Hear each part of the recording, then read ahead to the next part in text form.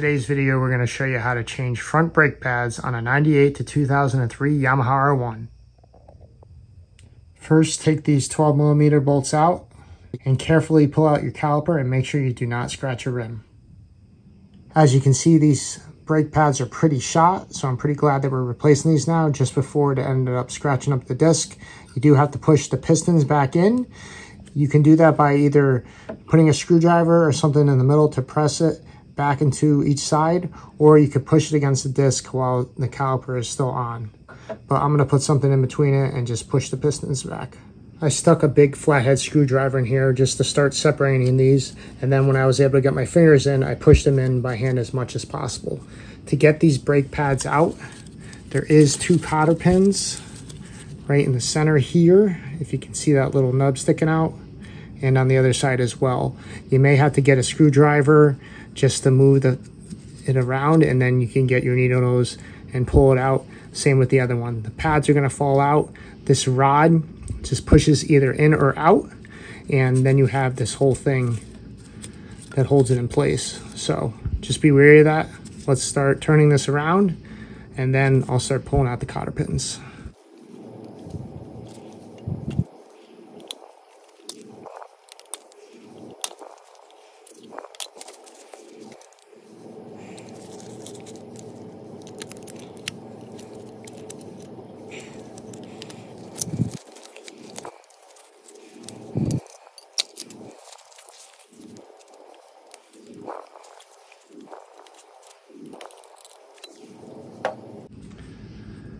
Now that we got both cotter pins facing towards us, we can pull them out.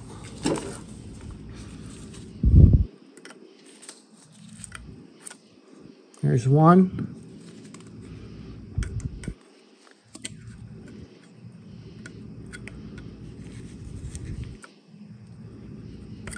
And there's 2. Put this down. Now, this little center part, like I said, going to push either way, in or out. I'm just going to push it this way for now.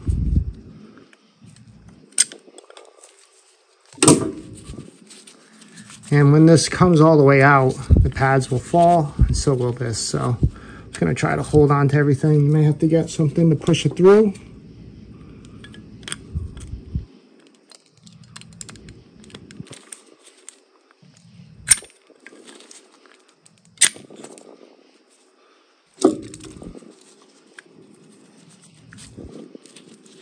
As you can see, this bracket is coming out now. There's that. So this will just literally go right back in there. Pads are coming out. There's one.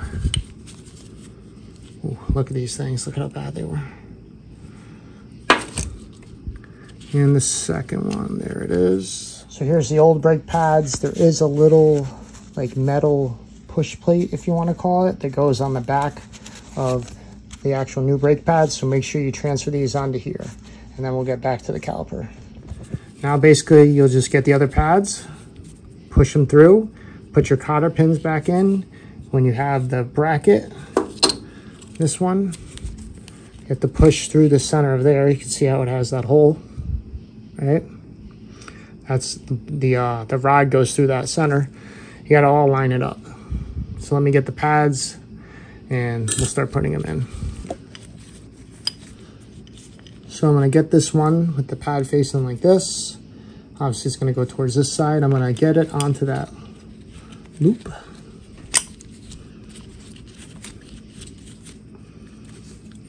So if I could start this one. There's one. I have to get the other pad ready.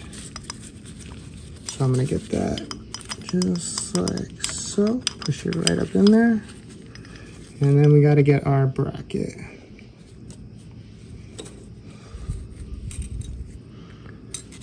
So this just kind of sits on top. As you can see, there's the 2 points right there on the top. That has to go against each part. And you may have to go up or down. So these 2 like so. And let's just make this go through.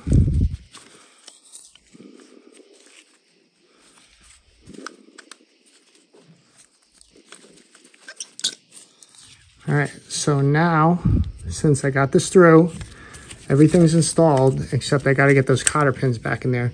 And the reason why you push these pistons back is because you got to have as much space as possible as you put the new brake pads to let it sit on the disc. So we're gonna, it's hard to see, but there's a hole right there. And obviously there's gonna be one on the other side. So I'm gonna push this in just a tad bit more, just so that I can see the other hole. I can see both holes now. Maybe hard to see on video.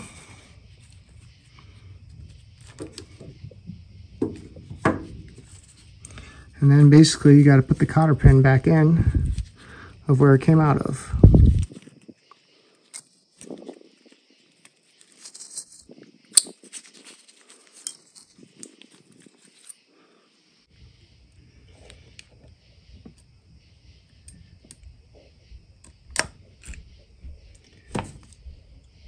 I started to get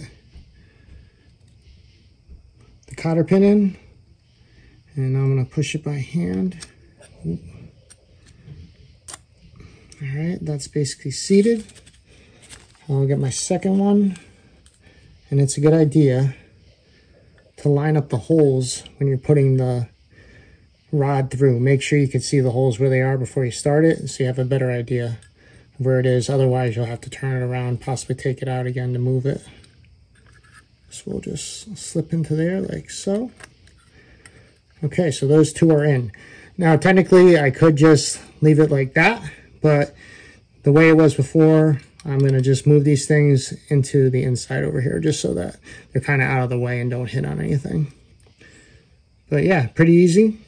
So let me move these to the inside over here. Just by simply doing something like this, you rotate it.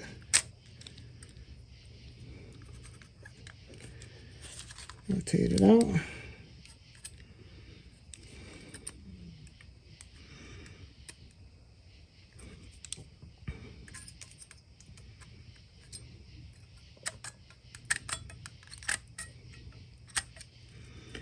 All right, there we go. Now we have the two little ends sticking out like we did before when we first saw the caliper. So that should be good.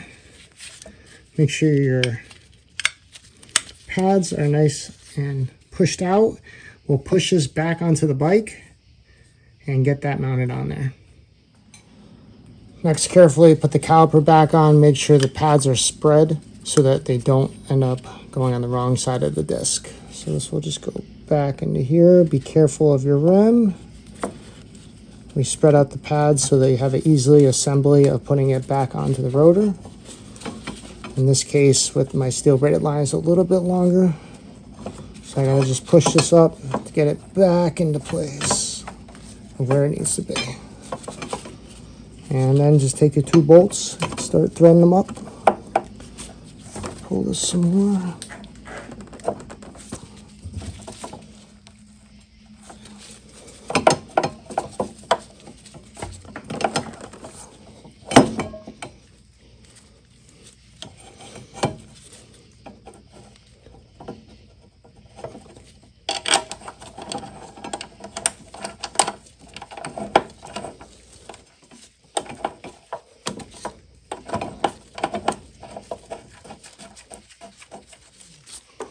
It will catch. I always do them by hand, just in case the threads are compromised. You'll find out.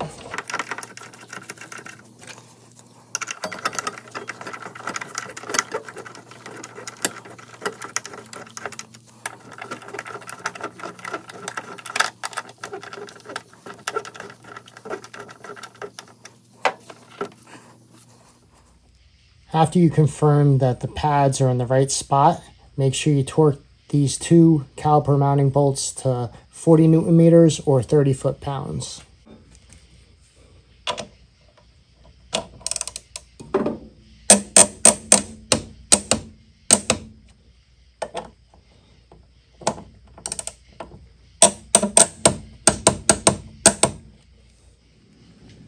All right, so since this side is all set, everything is torqued to spec. We verified that we have one brake pad on that side and the other, and it's installed correctly. I'm going to shoot over to the other side and just kind of burn through it quick. It's the same exact process that you did on the clutch lever side. So it doesn't matter which one you start at, but just make sure you don't miss any steps.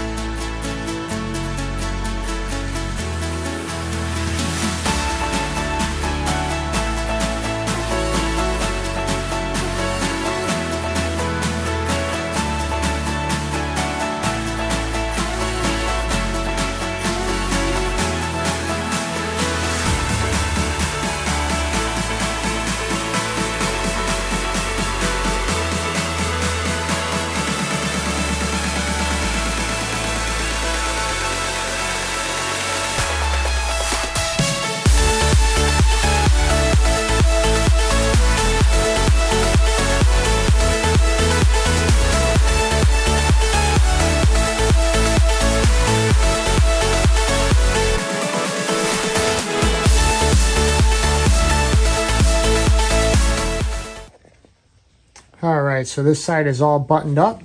Now just go to your brake lever and start pressing that a bunch of times. And we'll end up pushing the pads back into the disc and we'll make the pistons go out. You have to press it a bunch of times and then you will get pressure on there. And you are all set. If this video was helpful, guys, make sure you hit that like button. If you haven't already, hit that subscribe button. Thanks for tuning in and we'll see you in the next one.